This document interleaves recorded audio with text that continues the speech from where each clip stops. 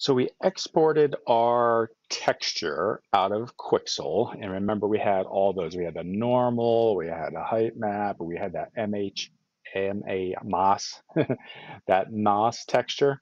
We need to fix something in that MAHS texture, and we need to do that inside of Photoshop. Now, what I'm going to show you how to do it in Photoshop, which is my editor of choice.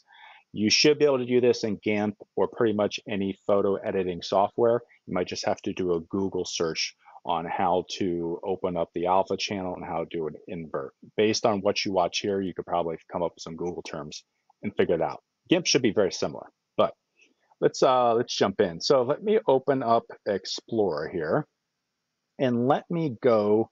So this is the directory. Let me show you actually here inside of Unity.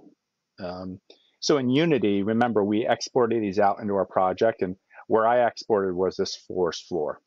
And if I double click on that, what I'm looking for is this moss texture right here, okay? If I right click on it, I can do show and explore, and then Explorer is gonna pop up and you can see, here it is, this PNG. I can right click on it. I'm gonna do open with Photoshop. And at this point, Photoshop's gonna open this guy. And if we go down here, we got 3D, we got layers, okay. We got layers, and we got channels. Go away, go away.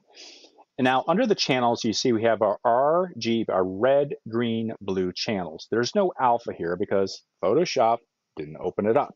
So what we have to do is we have to open this. So we're gonna go up here to Layer, Layer Mask, from Transparency. And you can see now that we have a new, we don't have to relabel this, but this is our alpha channel. And we can actually turn our RGB off, turn this on, and you can see what that alpha channel looks like. This is our roughness, okay, map. It's part of this. And so here it is, but what we need to do is we need to invert this. So we need to come back up here and we're gonna do select all. So now our entire layer is selected and we can make changes to it. And let's go up here to image, adjustments, and invert. And you're gonna see what happens here. Boom. Essentially took all the whites, turn them black, and all the blacks and turn them white. But that's what we need inside of this channel, inside of Unity, inside of the MAHS shader to use this correctly. And I'm gonna turn these other ones back on. So now here is our MAHS, and I don't have to do this deselect, but you can see what this looks like now. There's the original, but there's with the mask. Now we need to replace the one in our Unity project. So we're gonna go from here to File, Export, Export As.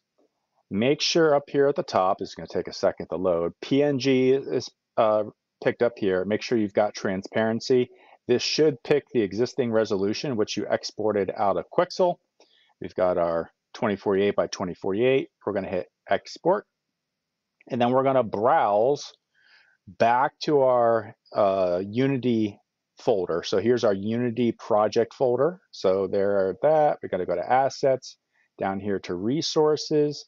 And then once we're in resources, PCD MAHS resources, extra materials, we're working with Forest Floor 2.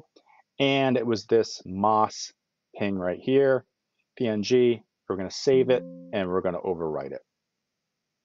That's gonna take a second. Why this is saving, don't go back into Unity right away, kind of wait for it to be done. Now we're gonna go into Unity. It's gonna refresh. And there it is. So there's the updated version of our MAHS with the alpha inverted. That's it. On to the next video.